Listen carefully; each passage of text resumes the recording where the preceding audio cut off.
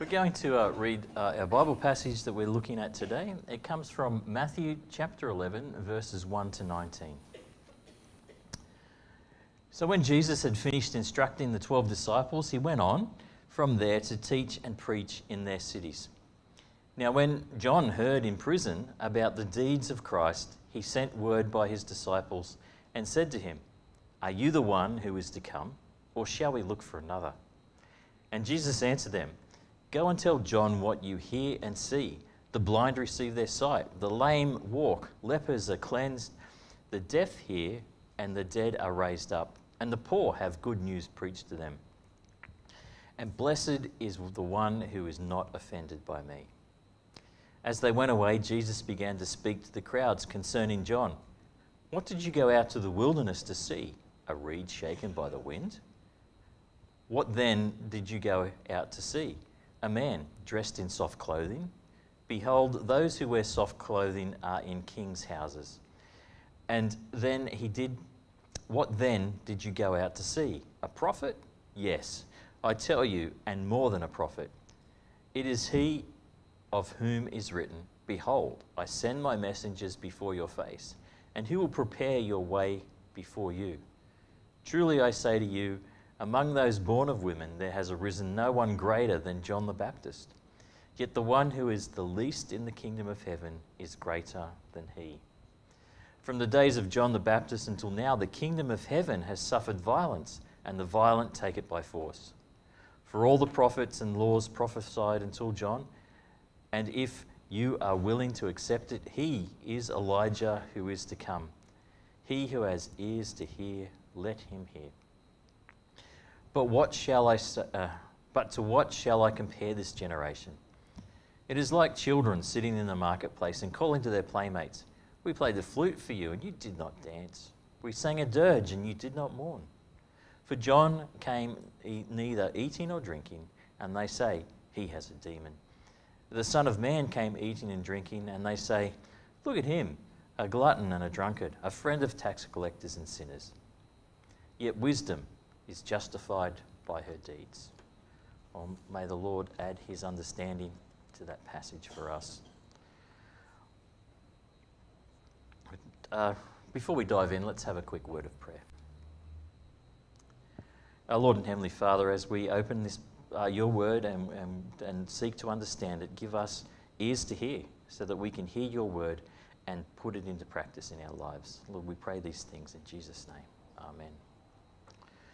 Okay, well, most houses have one of these appliances. It's a microwave. It's become a standard appliance today. This thing, an MRI machine, it's an essential tool in many major hospitals.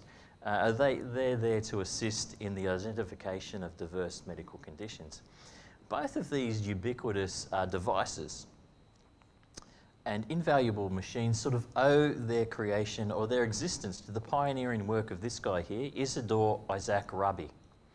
Now, his groundbreaking discoveries of nuclear magnetic resonance in 1944 earned him a Nobel Prize in Physics.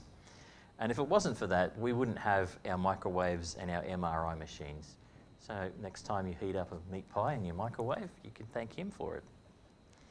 But one of his friends was asking him how he became a scientist. Why did you become a scientist? Or what made you become a scientist? And he replied that every day after school, his mother would talk to him about school, but she didn't say the things that most parents would ask questions. She inquired, she always asked this one question. She said, "Did you ask a good question today?" And so he said to his mate, "Asking good questions has made me become a scientist." Now let me go one step further and say that there is one crucial question that you need to ask yourself. Everyone needs to ask themselves this question. And the answer holds immense significance, not only in this life, but in the life to come. And that question is, who is Jesus to you? And this is the question that our passage today asks. In the past weeks, we've sort of explored the amazing deeds performed by Jesus during his ministry. And at the beginning of Jesus' ministry, John the Baptist, the guy who asked him the question, actually answered that question without being asked. In John chapter 1, verse 29, he saw Jesus coming towards him, and he said, "Behold, the Lamb of God who takes away the sin of the world." John the Baptist knew who Jesus was, or at least he thought he did. But now, as our passage begins, John's currently languishing in jail, and he's doubting who Jesus is. He's been in prison due to sin, the sin of others, not his own. And the reason he's in prison is because he dared to speak the truth. And now he's facing execution for that. And I'm guessing he's wondering why he's in prison, while those who put him there are not being held account for their sins. And although John the Baptist understood the consequences of the Lamb of God's arrival into this earth, I believe he's still sort of expecting a physical confrontation, a coup, an uprising, which reflected the prevalent beliefs of the day. But this hasn't happened yet. God's Messiah hasn't broken him out of jail yet. Maybe he was expecting an army of angels. Maybe he was expecting an army of men to storm the prison. Maybe you can hear him asking, "How about a little earthquake?" No? What's going on? Why is nothing happening the way it's supposed to happen? So he sends some of his disciples to Jesus to ask about his identity. So if you've got your Bibles with you today, open them to Matthew chapter 11, and we'll start at verse 2. Now when John heard in prison about the deeds of Christ, he sent word by his disciples, and he said to him, "Are you the one who is to come, or shall we look for another?" Now before we go on, let me ask you that question. Is Jesus the one for you? Is he the one in your life? Or are you looking for another? Matthew 11 provides us with three important things to consider when we are going to answer this question. And so here's the first consideration. If Jesus is the one, then we can have hope. Take a look at Jesus' response in verse 4. Verse 4. Jesus answered them, "Go tell John what you did see, what you hear and see. The blind receive their sight. The lame walk. Lepers are cleansed. The deaf hear, and the dead are raised. The poor have good news preached to them." So what Jesus is doing here is he's realigning John's thinking with this answer. His response is actually rich in Old Testament allusions. In the language that he uses, he picks up the language of Isaiah 35, like the passage we read this morning. He also picks up Isaiah 61 as well, which are passages that speak about the coming of the Messiah and the kingdom of God that the Messiah inaugurates. So what he's essentially saying here is that he's saying, remember Isaiah's words about the miraculous things that will happen when the Messiah comes. The blind will see, the deaf will hear, the lame will walk, dead will be risen, and the good news will be preached to the poor. All these predicted events from the book of Isaiah are now unfolding before your eyes.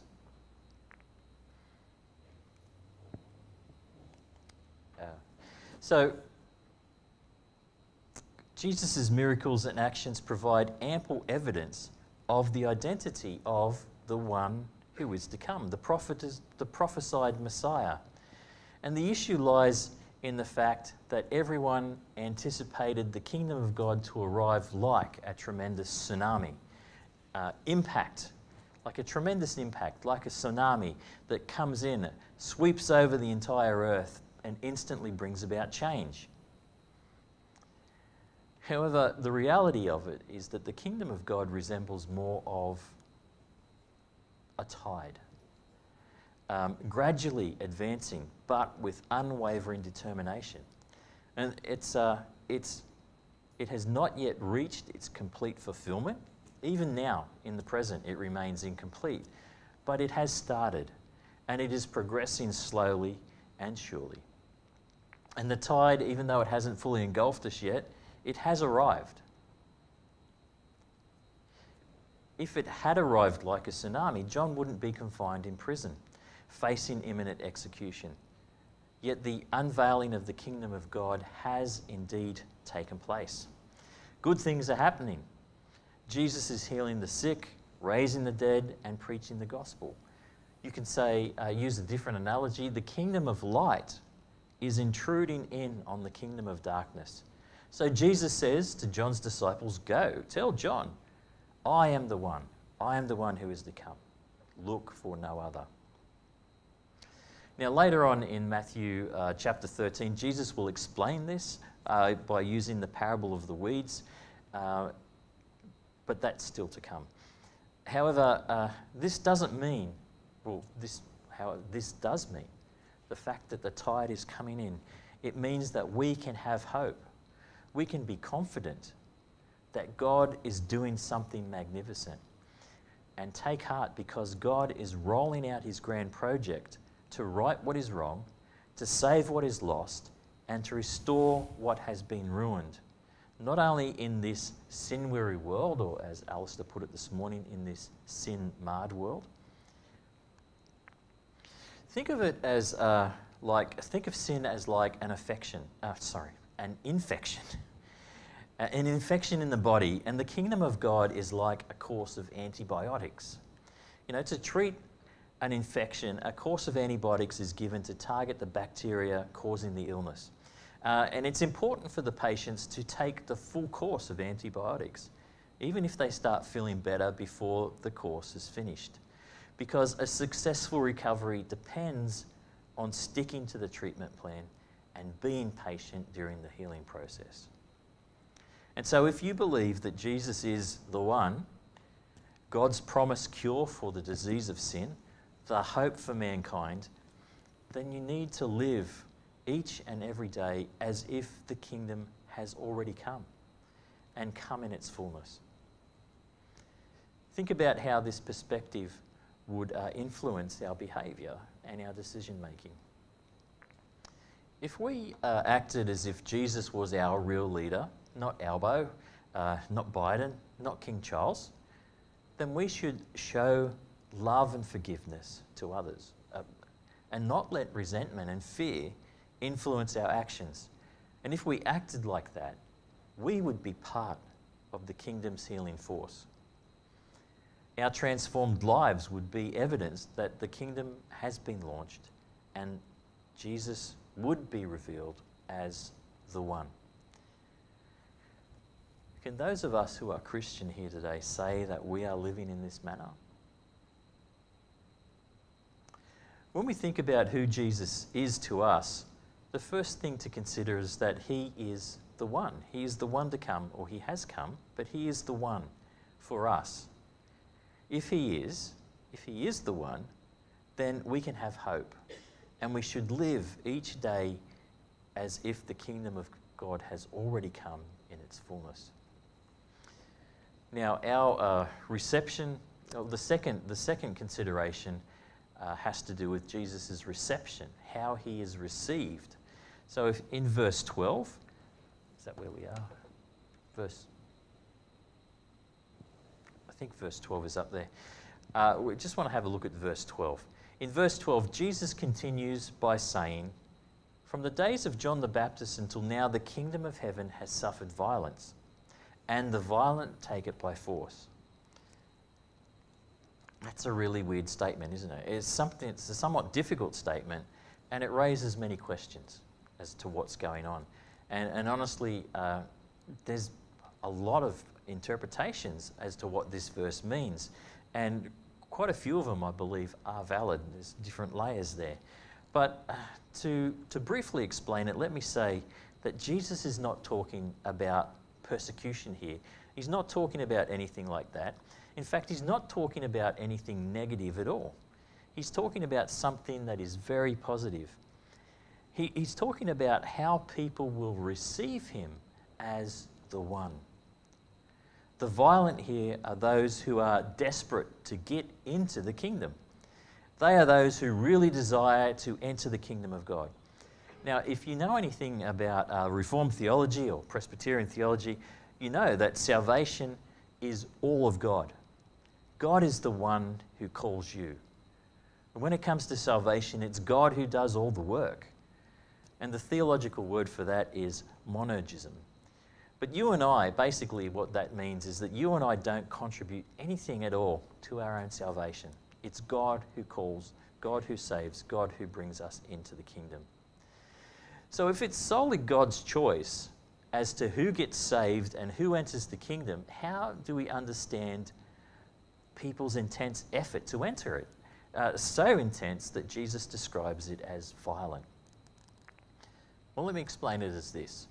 When God goes to work in us, the Spirit of God stirs us into action.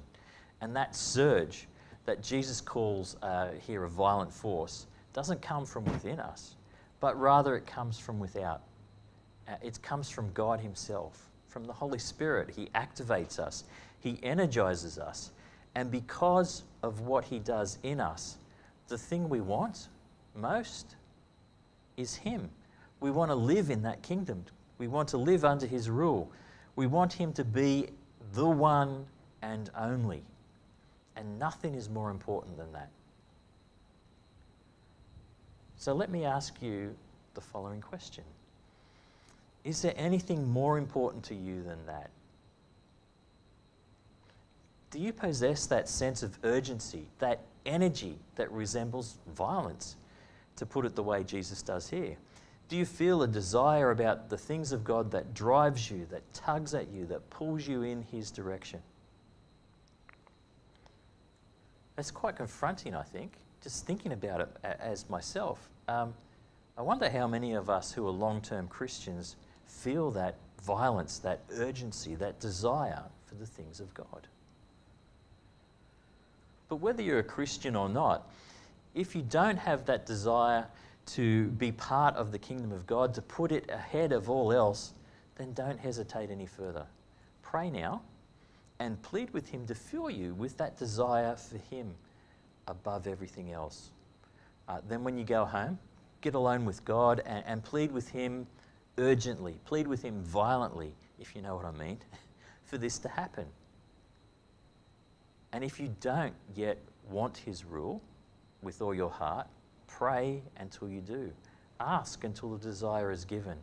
Take heaven by force if you must, but take it.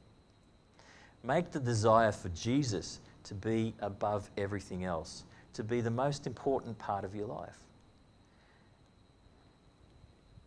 The unfortunate thing is that many people don't see Jesus as important. They may use his name as a profanity, but they never call on his name for salvation. And that brings us to the third consideration of this passage, and that is the rejection of the one who is to come. We've seen the revelation of Jesus as the one, as the Messiah, and we've seen how he's been received. Now we'll see how he is rejected. If we look at verses 16, Jesus asks, he's asked his disciples, he said, "But to what shall I compare this generation? It's like children sitting in a marketplace and calling to their playmates. We played the flute for you, but you didn't dance. We sang a dirge for you, but you didn't mourn." What's happening here is these children are complaining because their playmates won't play with them. It's a simple game. Why won't you cooperate with us? In other words, Jesus is saying, hey, John and I tried to get you to play a game with us, but it didn't matter whether it was a funeral or a wedding. Whatever it was, you wouldn't play. We played the flute for you, you didn't dance. We wailed and we mourned, you didn't join in. And he points out that while he and John had the same message, they used different approaches. Yet Jesus' generation had complaints about both approaches. And I think we can see that in our generation today as well. The children's complaint in verse 17 seems to emphasize that no matter what tune is played, people are not happy. Nor are those happy who do not want to repent at the coming of the kingdom. They will reject the messenger no matter how they bring the message. And just in case the people listening to Jesus didn't understand that illustration, he continues his point by outright saying, "For John came neither eating nor drinking, and they say he has a demon. The Son of Man, he's talking about himself there, came eating and drinking, and they say, look at him, he's a glutton, he's a drunkard. And here's the point. People will reject Jesus. They will reject his rule. They will reject his kingdom. They will reject him as a person. But what does Isaiah say about the one who is to come? What does Isaiah say about the Messiah? He says, he had no form or majesty that we should look at him, nothing in his appearance that we should desire him. He was despised and rejected. And that's the basis of sin. We all have this tendency to despise and reject Jesus, unless the Holy Spirit moves within us to see him for who he truly is, the one. Otherwise, we're looking for someone else. So if you have any inclination to embrace Jesus, give into it. That's God calling you. That's the Holy Spirit moving in you. That's how it happens. God calls you. And we can see this throughout the Bible. The Apostle Paul refers to it as the calling to which you've been called. Peter, the Apostle Peter, names it your call and election. And that's how it starts. It doesn't start with you and me. It starts with God. He calls us. It's the Holy Spirit who opens our ears to hear the call. And with ears to hear, remember how Jesus himself says in verse 15 of our text. He says, let anyone who has ears listen. And when the Spirit gives you ears to hear, he opens your eyes to see. So look upon Jesus, and no longer will you despise him. No longer will you reject him. You will see him as he is. You'll see him as the fairest of 10,000, the bright and morning star, the pioneer and perfecter of your faith. He becomes your one and only. So let me finish up with the question that I asked at the start. Who was Jesus to you? Who is he? In the last verse of our passage today, we find Jesus acknowledging that there are those who will reject him. He says, yet wisdom is justified by her deeds. Or, in other words, wisdom is justified by the evidence.